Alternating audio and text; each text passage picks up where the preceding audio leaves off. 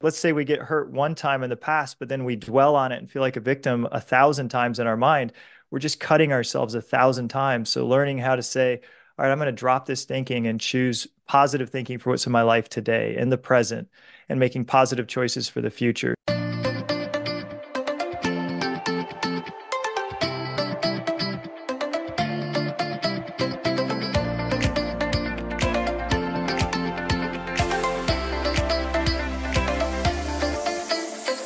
This is Find Joy with Joyan Season 2, where joy gets stronger, our community gets bigger, and together we become better versions of ourselves in a world full of limitless possibilities. I'm your host, Joyan Chan. And every Wednesday, we bring you inspiring stories that will light up your soul, powerful message that will make you go wow, and fun conversations that will crack you up with me and my special guests and friends. And it's my personal mission to empower you to live and lead a life with joy. If you are new here, this podcast is for you. If you are looking for more joy, courage, passion, and purpose in your life, we dive deep into mindset mastery, spirituality, love and relationship matters, and how to manifest more success and abundance in all aspects of your life, however that looks. This podcast has got your back every step of the way. Now, without further ado, get ready to laugh, learn, and live your life to the fullest. I'm so excited that we have another podcast host in the house today, and he's none other than the charismatic host of the top 5% global podcast, The Good Mood Show. And with his soon-to-be released book, Choosing Good Moods, he reveals the secrets to achieving your best self, conquering challenging emotions, and creating a positive mindset. Beyond his inspiring work, he's a dedicated husband and father of four, juggling a thriving entrepreneurial career while overseeing a team of nearly 100 employees. And he's here today to share with you the power of choosing good moods and the lasting peace and happiness are within reach. So guys, help me in welcoming the host of the Good Mood Show, Matt O'Neill. Welcome to the Oh show. man, Joy, thank you for that amazing introduction. I'm so excited to be here with you and your thriving podcast. Yeah, I love reading your bio because it's all about having, happiness, joy, and good mood. So I've been reading the good mood now that I am having you on my show.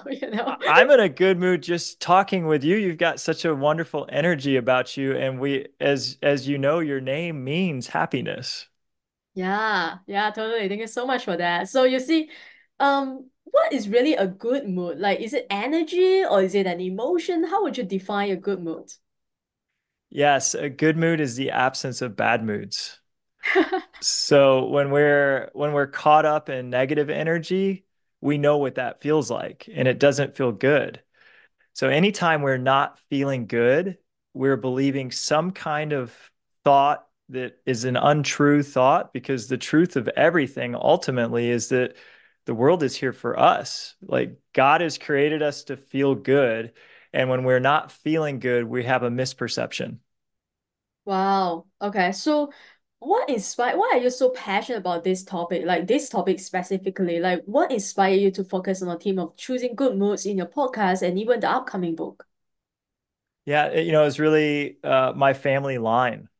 So it goes all the way back to my grandfather, who came over to the United States on a boat from Ireland in the early 1900s. His parents died when he was young, and he was an orphan on the streets of New York. And he felt a lot of shame because he didn't think he deserved a mom. He didn't think he deserved a dad. And at the time, having an Irish accent was a bad thing, because so many people had immigrated from Ireland to the US that he had fierce discrimination against him. And then he ended up meeting someone else, my grandmother, who also lost a parent, and her mom had to give her away just so she could try to survive. So she felt this deep shame that she wasn't enough to deserve parents. And they fell in love and had babies. And then what did they do? They made sure their babies knew they weren't enough. And my dad was one of those babies, and he grew up with like really bad moods. He didn't think he was worthy of love or good things. And so when I was born, he was awful. He was really mean to me. He was abusive emotionally and physically. He was abusive to my mom and to my siblings. And I didn't think I was enough. So I spent my life in school trying to get good grades to prove that I was worthwhile because inside I didn't feel worthwhile. And in high school I did have really good grades, but I still didn't feel great about myself as a person. And I was interviewed for the high school yearbook, and they said, "Matt, hey, what do you want to be when you grow up? You're doing so well. You're one of the people we think is going to succeed in life." And I said, "I just want to find happiness." And so it's been this lifelong quest. And from that point, I didn't find it. I fell into drug abuse and alcohol, and really went into a pretty dark path because I was trying to find ways to be happy in an easy way. But I had to wake up, and it came in the form of a few books. So when I was 25, a book called Think and Grow Rich landed in my hands, and I started to see that, oh my gosh, my whole life is being created by my thinking. And I got another book called The Secret by Rhonda Byrne, and she started to talk about how our thoughts and our feelings attract the life to us. So from that point, I started to read everything I could about how my thoughts and my feelings were creating my circumstances in life. And it's been a now a 20-year quest to find the sources of authentic happiness. And I just love it. And so what I learned, and we can boil it down to this: circumstances in life are not always going to go the way we want. But if we are enjoying our life or not is not about the circumstances, it's about our perspective of those circumstances. Right. Okay, let's talk about that. So let's say someone is in a bad circumstance right now, right? And he or she might be going through some really difficult, I would say, situation, right? Or challenging yeah, some challenges, right, in life. And how can a person change their perception so that they can turn something so negative into something positive? Well, let's talk real world. Mm-hmm. Joy, you've had challenges in your life. Yeah. I've had challenges in my life. What's a emotionally challenging situation that you've gone through? For me personally, it's depression. Yeah. Yeah, depression is a really tough one. Mm-hmm. And when you get lost in depression, what are some of the thoughts that are showing up there? Suicidal thoughts and feeling of just overwhelmed with sadness and Hmm. despair and emptiness.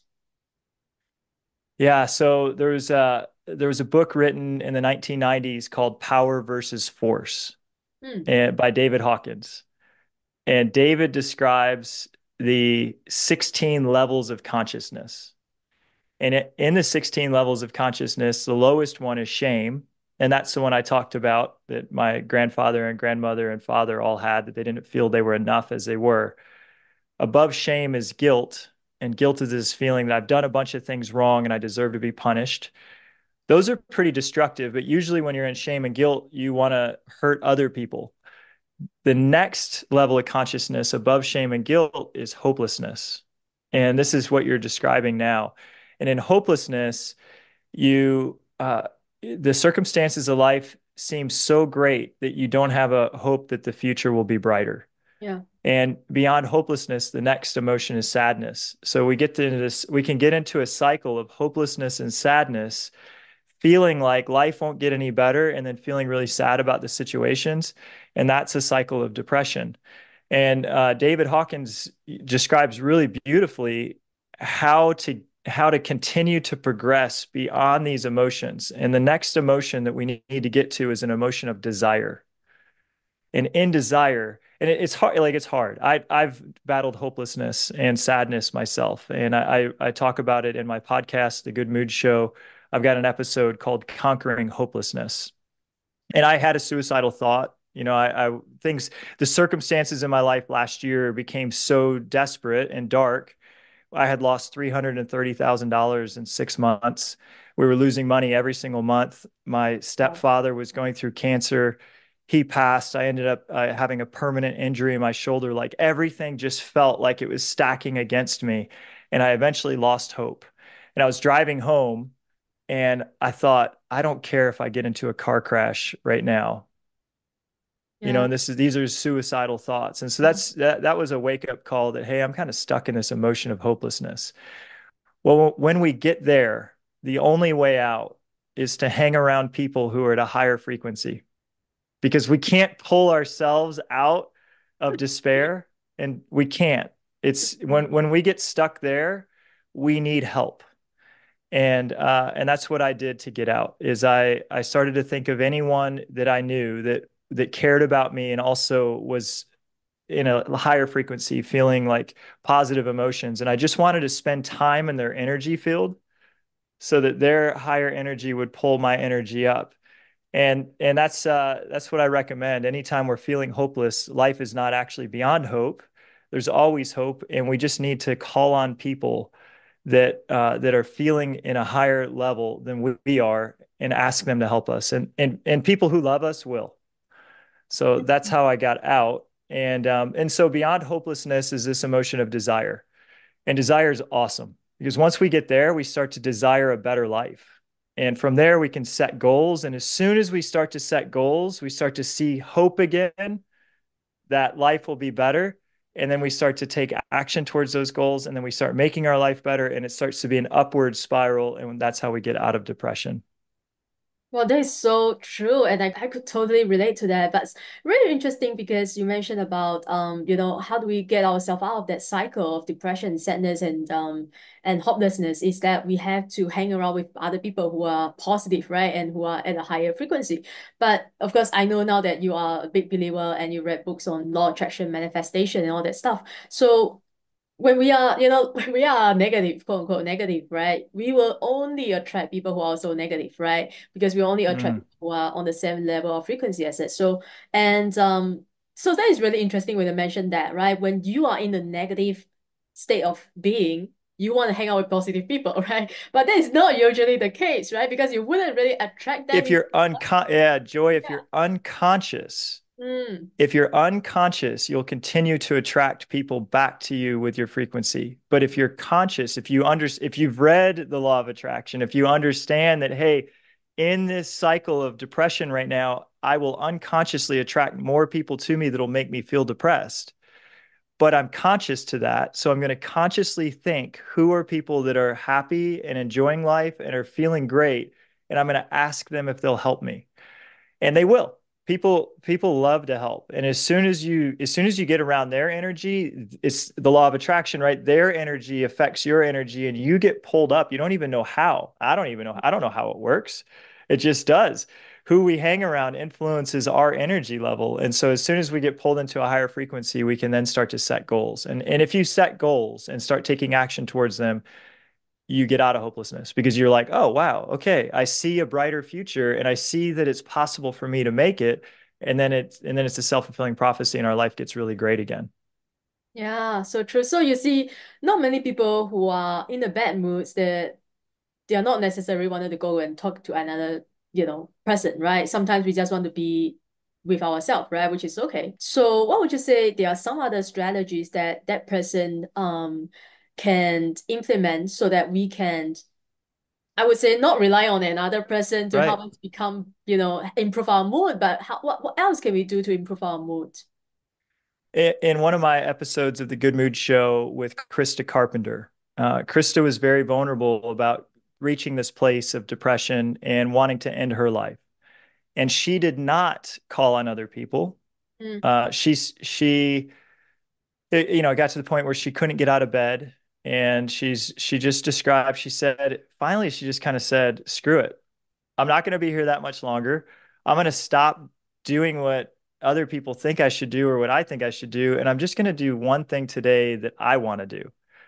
And she said, I'm not going to like put pressure on myself to go work out. Everybody says I should be working out. She's like, I don't feel like it. She's like, well, I kind of feel like painting.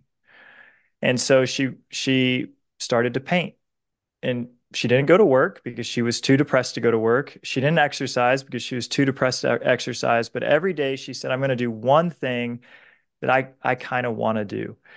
And and that's how she pulled herself out. She would paint, and then one day she did feel like going outside and taking a walk.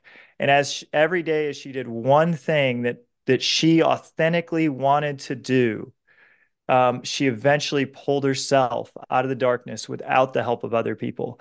But this is going back to the same thing we were just talking about. What, in essence, what Krista did each day is she set a goal for herself. The goal was, I'm going to paint today. And then as she painted, she felt good about herself. And the next day, her goal was to go for a walk. And as she did, she felt good about herself. And so it's kind of the same exact process, just not relying on others, just doing small, simple, achievable goals on a daily basis. And that then it boosts your self-esteem and starts to show you that you actually can create a future you want to create.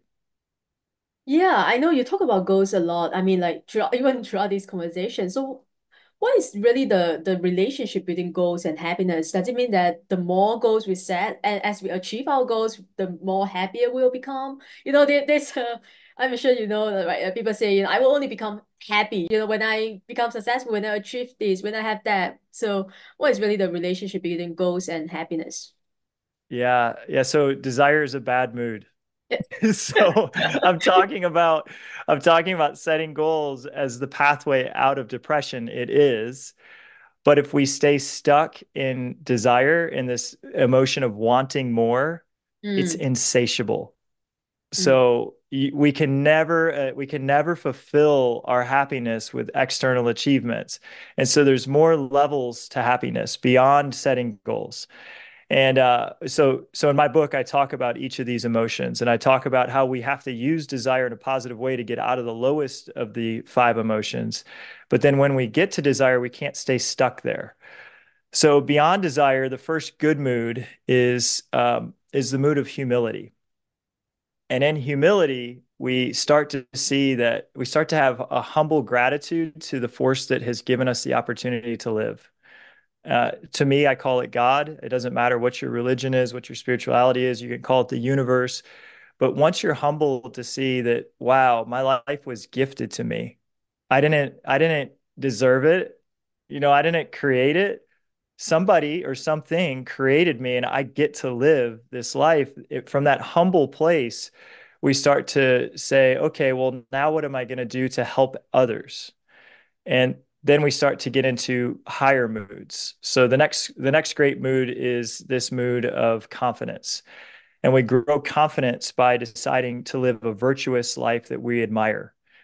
Typically, that means not hoarding money, not trying to like be number one and beat everybody, but rather like virtues. So a virtue of kindness, a virtue of generosity, a virtue of giving, a virtue of loving, a virtue of making other people feel good. So as we live an admirable life, and this is, it's all levels. So you can't be in hopelessness and say, well, I need to be more virtuous, because that just adds weight and pressure on top of your hopelessness. You have to get yourself out with a desire for a better life, start achieving goals. And then once you get to the stuck in more and more and more and more, only then can you say, well, wait a minute, this isn't what I really want. What I really want is to feel good. And we feel good by living admirably. So let's get like really, get down to the steps. How do we then move from one level, the lower level, to the, upper level? Like let's say someone is in the shitty mood right now, right? I can say, oh my. So like really bad mood, right? What is the first step? What does the first step look like to shift ourselves up? Well, for me, this all is so much easier if you have a pen and a paper. Mm, So I start every morning with a pen and a paper. And it's consciousness. We have to be conscious of how we're feeling. So the first step is awareness of what am I feeling. Most people are unconscious. If we don't create space every day to ask ourselves, how am I feeling, and what's going on inside my body, what's going on inside my heart, what's going on inside my mind, then we're just unconscious. So we're usually just unconsciously in a bad mood. But every morning I start with a pen and paper. It's a journal. It doesn't matter. It could just be a pen and paper. And I have a practice where I ask myself, what's going on in my energy? Like, what am I feeling in my heart? Do I feel agitated? What's going on in my mind? Am I ruminating about something? And I just have space to just write about how I'm authentically feeling. And from that space, I can then say, okay, Well, if I am agitated, I know that that's just my own thoughts. It's not the circumstance, it's not the situation. So what are my thoughts that are causing me to feel this way? And it's all different. If I think somebody hurt me, well, then my thoughts about them hurting me are what's causing my pain, not what they did to me. So then I want to examine those thoughts and then turn them around and see how really it's my thinking that's hurting me, not them. Yeah, exactly, right? Because no one can make you feel a certain way, right? Because it's your own emotion, right? You choose to feel this way. So I'm so glad that you mentioned that. Yeah. So then how do we change? Like how do we go from okay, awareness to I would say with awareness that comes a choice, right? We can always choose again. Would that be the next step? Like how do we choose another emotion? Yeah. Okay. So typically what we do to ourselves all day, and this is because of our survival brain. Typically we look at everything that went wrong and Mm-hmm. say, that wasn't good. I'm not good. I didn't do this well enough. I said this wrong. I was so stupid in this situation. Well, everyone does this because this is how we survived and how our species like made it in the jungle, right? If we made one mistake, if we grabbed the wrong berries, our whole tribe could die from poison berry. So Yeah. we were always vigilant about never making a mistake.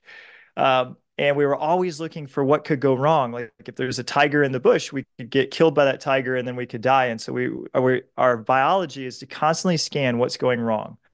Well, if we don't wake up to that fact, we'll stay feeling bad because we'll always be seeing what we did wrong and what's going wrong.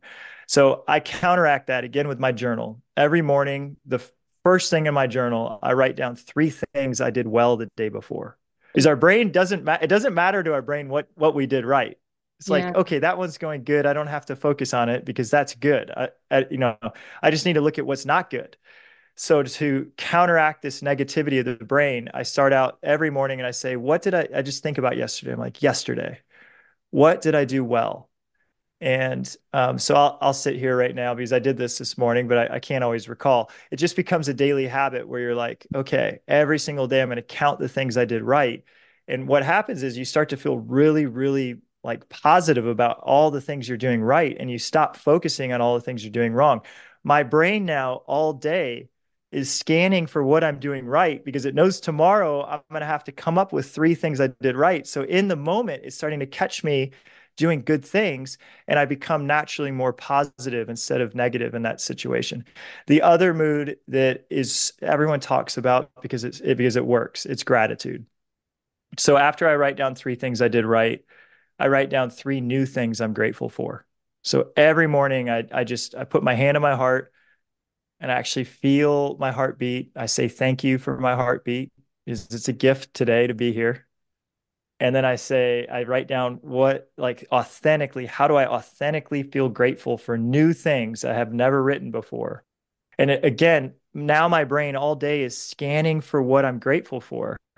When we do this every single day, and I've been doing it every day for a decade, all of a sudden you start to notice what other people are doing right instead of what they're doing wrong. You start to notice what you're grateful about everything.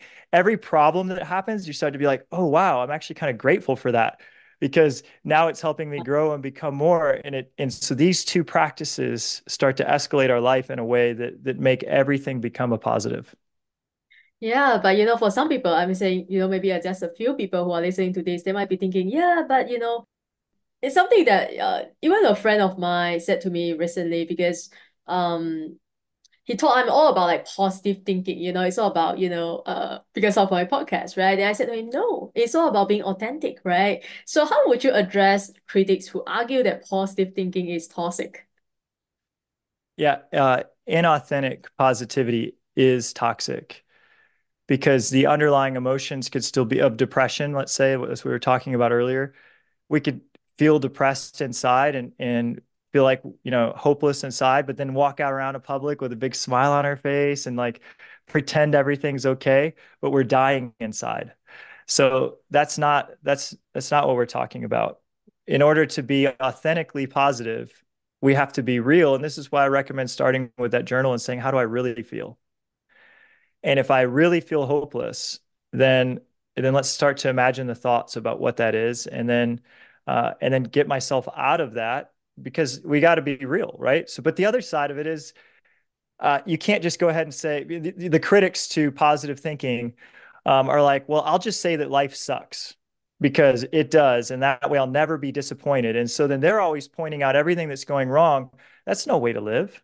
Do we Mm. always want to be saying everything sucks and that life sucks and then you die and you ask them how they're doing and they're like, I'm hanging in there. They're like, oh, it's just okay, man. Well, I'm getting through this week. Can't wait for this one to be over. Well, we live that way and we just get through our whole frickin' life and then we die never being happy. That is no way to live. So Yeah. the only sane option is to be real with ourselves when we feel bad, to recognize that it's our perspective that's making us feel that way, to set goals for a better future, and then to start to live in a way that we feel really proud of ourselves and to choose a positive perspective of everything that happens. It's a daily practice. It's every single moment making a conscious choice to say, how can I see this in a positive light? Because that's the only thing that is sane. It's the Yeah. only thing that feels good. And I refuse to waste one of my very few precious days in despair. Yeah. Good mood and happiness seem fleeting in today's world because we can get something, we buy something and we feel happy for a minute and then we be like, what's next, right? So do you believe that we can truly, the quest to happiness, right? Do you believe that we can truly arrive, or reach a point or a state of being where we are truly happy and peaceful with everything in our life? Do you believe that exists or is a journey? So that's enlightenment. Yeah. And enlightenment would be I see every single thing that happens as beautiful and perfect. And I'm not there. I I can't love every person unconditionally. I can't love the monster who is harming others intentionally and see that they're perfect and beautiful the way they are. At this point in my evolution, I'm not ready to do that. But what I can do is see that, hey, somebody who's hurting someone else is hurting themselves. And that can give me some understanding for their situation and maybe some compassion for how much pain they have. And then if they hurt me or someone I love, say, all right, well, dwelling on this pain isn't going to help me feel good. And deciding to stop the thoughts that are hurting me now. Like, let's say we get hurt one time in the past, but then we dwell on it and feel like a victim 1,000 times in our mind.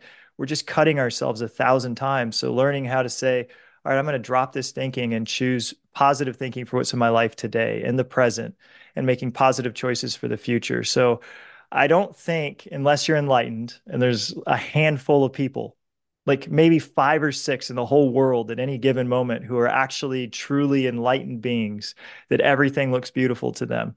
Unless you're one of those five or six out of 7 billion. For the rest of us, we need to just be conscious of when our thoughts go negative, examine them, and then start to say, well, that's not serving me. So what thoughts would? Yeah.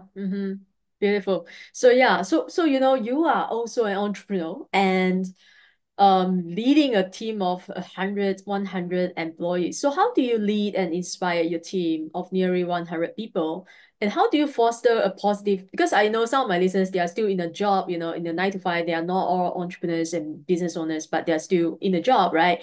And some of the things they will tell me is that, their colleague is doing this to them, it's very toxic environment. So how do you, as a leader, foster a positive and healthy and productive environment based on everything you just shared? Or like how do you ask them to do a gratitude, write journal or Yeah, that's a wonderful question, and it's a very relevant question because if you do work with somebody who's toxic, you can have all the positive thinking you want, but man, it's hard to be around somebody that's undermining you, yeah. Yeah. right? It's just really, really difficult. So I recommend removing yourself from toxic situations. And I recommend leaving jobs that have toxic cultures. I'd rather make less money and work in an environment that's really happy and supportive Mm, because at the end of the day, my happiness is my currency. Money doesn't matter. We can always make more. I'm not going to be a slave to money and suffer to make it. That's living in, that's living in chains. So in my environment, yeah, there's 100 people. Not all of them are happy all the time, but I do get to consciously choose who I let into my company. And I did set the core values in my company, and the first core value is integrity. So people who are going to do the right thing for others, and the second core value is kindness. So people who are going to be kind to others. I select people who are going to do the right thing and who are going to be kind. And if somebody in my company is not kind, let's say, they consistently put others down or they consistently harm others with their behavior, we ask them to leave. And that has fostered an environment that it has made us one of the top workplaces in the state of South Carolina for 5 years in a row. We were Wow. actually awarded the #1 place to work in the entire state of South Carolina a couple of years Wow. ago. But it's really just selecting people who already are kind and allowing kind people to be in my circle. I can't change. It's very difficult to take somebody who's perpetually unkind and say, I need you to be more kind. Like that's an internal shift. And usually people don't change like that unless a major life event occurs, like they get a cancer diagnosis or somebody has a horrific accident or some major life event that then they have a wake up like, holy cow. Like I always think of Ebenezer Scrooge, on Christmas, and he got scared so much that he decided to change. Like you need an Ebenezer Scrooge moment in your life to scare you into deciding to be kind if you're unkind. That usually doesn't happen. So just don't spend your time with unkind people. So yeah, you talk about core values, and I love that because in one of your videos that I watch, you talk about that, right? You need to have, establish your core values so that if every day you just do one thing that live out to your core value, you will be in a good mood, right? So talk to us about that. Hmm. Yeah, I set core values for my company, and when you set core values, you only want five.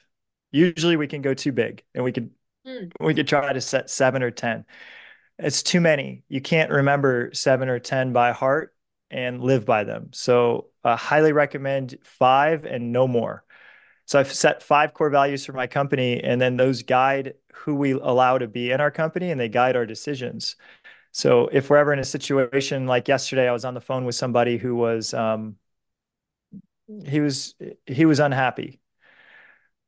But knowing that I've got a core value of kindness, it guides my conversation even when he's unkind for me to give him compassion and kindness while he's feeling stressed and unkind. So that's in our workplace.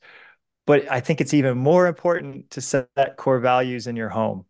mm, And I set five core values for my family. My wife and I set them together when our children were young, and we said, who do we want these children to become? Who do we ourselves want to be? And so the five core values at home, the #1 is be kind. We want to be known first and foremost. O'Neills are kind. mm. #2 is be brave. I want to be courageous. I want my children to be courageous, to face their fears and then do the hard thing even when they're scared. So this week, my 8-year-old got up on stage in front of the entire school Wow. and sang a song and played piano on stage with all the eyes of all the children looking at her. She was so nervous, but with the core value of be brave, she strengthened her muscle of courageousness. Our third core value is do the right thing. So as a family, sometimes things look kind of gray. We don't know what's black and white. Maybe you're at a party and everyone is doing drugs and Mm, you're like, you got this peer pressure. Well, is it the right thing to do drugs? Hopefully my children, from instilling this in a very early age, do the right thing, are going to say that's not the right thing. And hopefully that core value will guide them to a life of happiness because drugs won't get us there. The next core value is be healthy because we can set all the goals in the world, but if we don't take care of our bodies, if we eat the wrong foods, if we don't exercise, we can lose all our energy to do anything great. So be healthy is the next one. And our last core value is to have fun. Because love that. what's the point? What's the point of being such a goody two shoes all the time if we don't enjoy it and laugh and be goofy and play games and just have fun? Because that's what life really is here for. There's I've done so much contemplation about what's the meaning of life. Like, why are we here? I truly believe we're here to enjoy it. Mm-hmm. And I think we're here to grow and evolve. Mm. And that's Tony Robbins is one of my mentors. But today is his birthday. And you do you like, oh, today is? Yes. Happy birthday, Tony. Yeah. Yeah. It's like once in a 4 years because he's a leap year baby. So Oh, he is the leap year baby. Okay, it is. great. Well, Tony said his definition of happiness, he said, happiness equals progress. Yeah. So he said, if you're progressing and growing, you're happy. And think about that for a minute. If you're progressing in your career and you're getting better and you're advancing, you're probably happy with your career. If you Mm. feel stagnant in your career and you're not progressing, or maybe you feel like you're going backwards, you're not happy in your career. Well, same thing with your marriage. If your marriage is progressing and becoming more exciting and more loving, and you and your spouse are growing in the same direction, that you're really happy with your marriage. If your marriage is declining, you're not happy with it. So his definition of happiness is progress. That's why I think progressing in all areas of life, especially like emotional growth, is one of the keys to happiness. Yeah, beautiful. Yeah, now I know you are a big personal development junkie, and so am I, which is why we're connected, and which is why you have a podcast, you have a book. So, when is your book coming out? Yeah, November of 2024 is our release date. I'm working feverishly hard with the editors right now Okay. because we really want to have like I want these principles I'm talking about now to be so crystal clear in the pages of that book that anyone is going to walk away and understand how to make their life happier. So can you share maybe just one strategy that you're gonna share in the book with our listeners today? Give them a bit of preview or insight. Yeah, absolutely. So when I in the chapter of how to choose love, anytime I think of someone loving, I think of Jesus. Jesus loved everyone. Like he just loved everyone. He loved the Romans that were persecuting people. He loved the person, Judas, who betrayed him. He loved the prostitutes. He loved the people who were down on their luck. He just loved everyone. And he didn't not love everyone. It's just beautiful. He just loved them. Didn't matter what they did or who they were, he just loved them. Well, that's not always accessible to me. I can't always just love everyone immediately. But I can love people the second time. So what I mean by this, I tell a story in my book about how my wife and I got into an argument. I wanted to stay and watch the fireworks on the 4th of July. She wanted to go home and get the children to bed. Well, I'm like, oh, honey, the fireworks only happen once a year. Like, we could keep the kids up one night and experience fireworks. And yeah, they'll be a little cranky, but let's do it. And she said, no, they're going to be so cranky. We're going to have a miserable time tomorrow. We're going to go home. Well, we got into an argument. I was not feeling very loving towards her as I drove us home. She wasn't feeling very loving towards me as I was upset with her. And we got into this like kind of cold stance. Yeah. And this happens, right? Sometimes we don't agree with people and then we don't think they're right, they don't think we're right, and we're not being loving. But my recommendation is to notice when we're no longer loving, and then choose love second. So if we can't choose love immediately and we notice that we're not loving, notice it and decide to choose love second. So at that night, as we're not talking to each other, uh, I did a meditation and I imagined that the next day my wife was diagnosed with terminal cancer. And I started to cry just thinking that I only had a few days left with her. And I started to think about my children and me at her funeral. And by the time I got done with that meditation, I got up with just these tears in my eyes and I thought, the only sane thing for me to do in this moment is to go give her the biggest hug I can and say, I'm so sorry because we don't know how much time we have left with people. Mm. And immediately that thought that I could lose her ended all petty drama because we don't know how much time we have with people. And if we're not loving them, we're not being smart and we're not being sane. Yeah. Wow, that is beautiful. I mean, thank you so much for being real and honest and vulnerable with that story, you know. And it's not just, you know, with our partner, right? It could be with our family, you know, parents, kids, right? Siblings, anyone, right? Anyone. Yeah, coworker. Co-workers. Yeah, your boss. Yeah. Yeah. Yeah, Yeah, you don't know and we also don't know the pain they're going through in the moment, exactly. right? Sometimes we think somebody's being a jerk and yet they're dealing with such a hard situation. If we knew the pain of anyone's life, we would never wish them more pain. Yeah. We would only wish them more love. Beautiful. Well, thank you so much for. I mean, I would love to talk to you for hours, right? But we can always have you back when you have your book released in November. We would love to have you back and talk about the book. So thank you so much for bringing so much joy and positivity to our show today. But this is not the end yet. We always end with our final five rapid fire questions. So I usually ask the same question to all my guests, but I have slightly different question for you today. So every question has to be answered in one word or one sentence maximum. Got it. Okay. The first question is, Joy, before we begin, I just have to let you know you are a joy to talk oh, with. thank you. Your energy is so fun. Thank you. Yeah, yeah. That's I believe my listeners will agree with you. Absolutely. Right. All right, okay. Okay, ready. What is the best piece of advice that you have ever received about happiness? The best piece. That it's a choice. Hmm, love that. Second question. What is the worst piece of advice that you have ever received about happiness? That it's unattainable. Wow, who told you that? Yeah, my brother. He said, "Matt, life is shit and then you die." And he's my older brother. And it's interesting when we're kids, we can take on these early impressions from our heroes, and it takes a lot of effort to undo what we learned as kids. Wow. Yeah, precisely, precisely. Yeah, I feel like we haven't talked about beliefs yet. You know, like we should really, you know, dive deep into that topic. But yeah, next time. The next question is, if you could live your life all over again, what would you do differently? I always say nothing Mm, because I'm so happy with where it is. yeah. Yeah. In fact, this is the answer that I always get from my guests. Like it's nothing.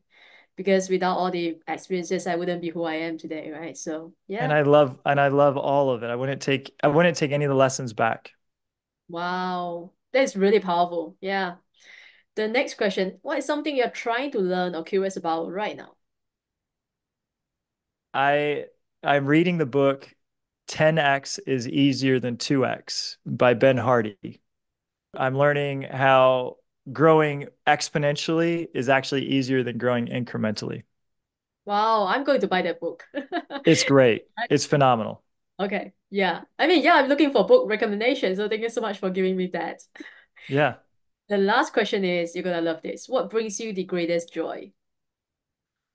Oh man, I've almost got a little teared up just thinking about that. It's my children and my wife. Yeah, These authentic relationships are the source of joy in life. yeah, yeah. I can see the tears in your eyes right now. So it's Mhm. yeah, yeah. Of course, my listener they wouldn't see that if you are not, you know, watching the video. But all right, guys. I hope you like this episode. I'm sure you love this episode. Otherwise, you wouldn't be listening to the right. And so, tell my people where they can find you and connect with you. Best place is the podcast. I would love to have you guys continue the Good Mood conversation at the Good Mood Show. You can find it on Spotify or Apple or any of your podcast apps. Yeah, I will put your links in the show note below. So guys, make sure you visit the show note and check out all the amazing things that he is doing, you know, and buy your books when it's out. Listen to his podcast. I'll put all the links in the show note below. I already said that. Anyway, I hope this episode gets you into a good mood and we would love to hear from you as always. So take a screenshot if you're listening to this and you know, share it on the IG story and so let me know what is your biggest takeaway from this episode. Remember to like and subscribe to this episode, to this podcast, so you will never miss another episode coming to you every Wednesday.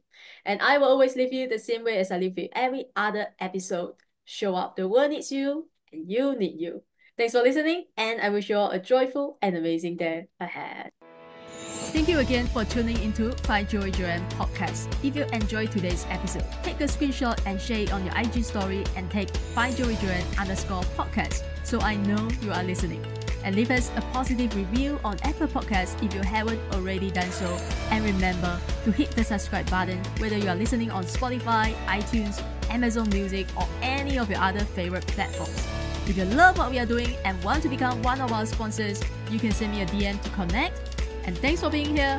I will see you soon in the next episode.